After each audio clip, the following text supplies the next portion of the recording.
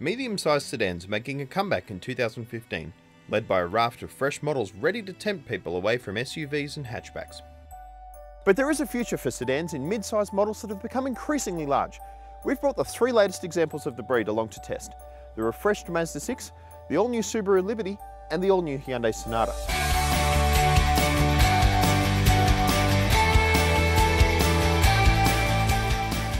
At little over $37,000 plus on-road costs, the Mazda 6 is the most expensive car here, but it has plenty of redeeming features.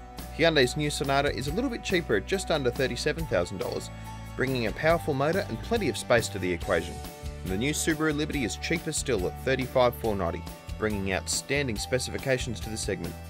The Hyundai is the real strongman of this group, with a powerful 2-litre turbocharged engine producing 180 kilowatts and 350 newton meters. Quite strong outputs for a car of this size. The Sonata's new engine is quite a gem, with effortless power and torque that allows it to climb hills, overtake or accelerate away from rest without any effort whatsoever. It's easily the quickest car in our group, but it's let down a little bit by an automatic transmission that's just a tad off the pace. Tucking into the bends, the Sonata has a fairly slow steering rack and not a lot of steering feel, which means that you often find that you need to add more lock when you're cornering, and you also don't get quite as good a sensation of what's going on underneath you. The Sonata brings big car ride comfort with settled suspension that ably absorbs bumps, making it the most comfortable car to ride in. But it is let down by a cheap feeling interior with painted plastics that feel a little bit 2005, and it misses out on features such as an electronic handbrake or the availability of active safety equipment that you can find in the Mazda 6 or the Subaru Liberty. The Hyundai is comfortably the largest car in the group, and that extends to the rear, where there's loads of headroom and legroom, plenty of space to stretch out. The one problem I have with it though is that the front seat backs are made of hard plastic, which can be pretty annoying. The Sonata also has the biggest boot. With 510 litres of storage space and a full-size spare tyre, the Hyundai is the practical pick. On the whole, the Sonata is a very convincing package. It offers great value, an excellent engine, and plenty of space for people considering a mid-sized car.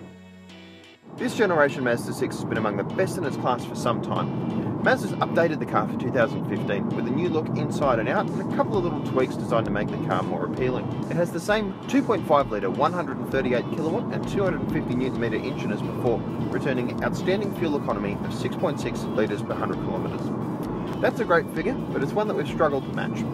The car's returned around 8.5 litres per 100 in testing here, which is not ideal, particularly if you're expecting the car to do mid-sixes.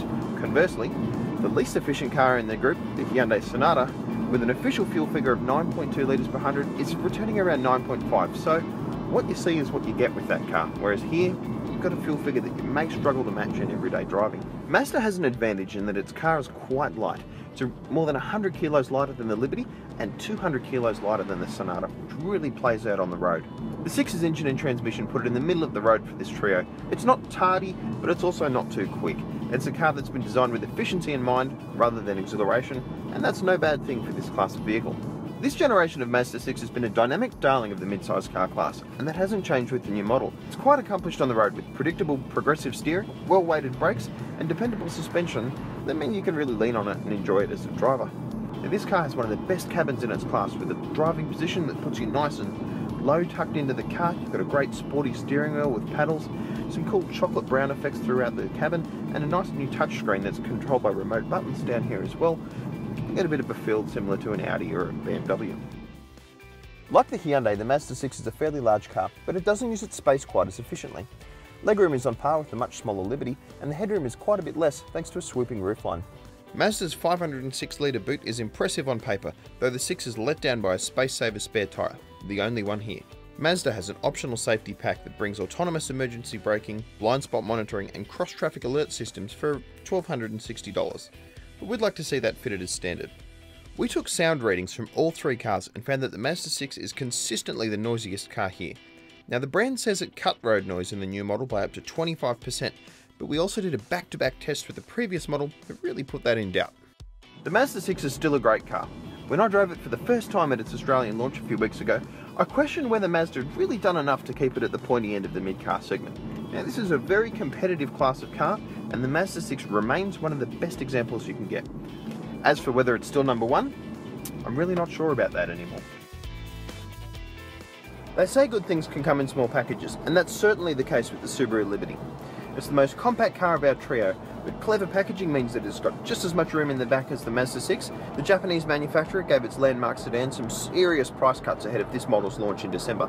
The top-of-the-line 6-cylinder model is now $14,000 cheaper, whereas this 2.5-litre premium car that we're driving is $4,000 cheaper than it was just 6 months ago.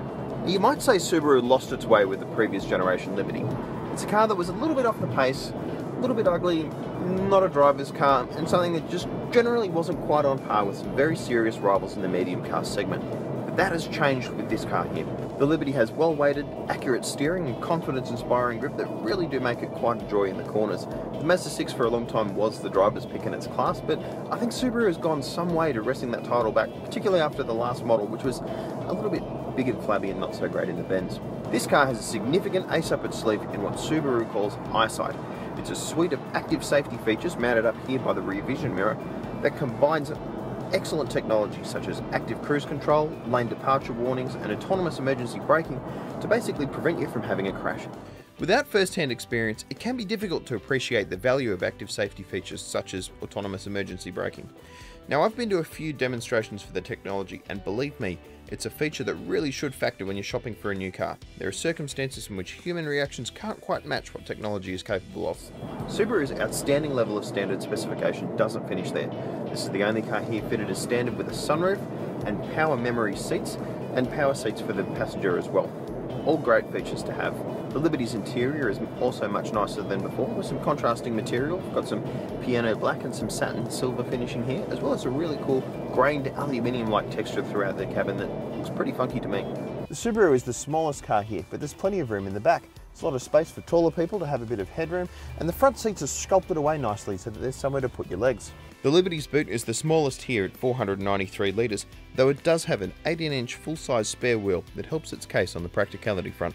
These cars are excellent examples of the breed, but there are more on the way, including a new Ford Mondeo, Volkswagen Passat and Toyota Camry that all threaten to be the best in class.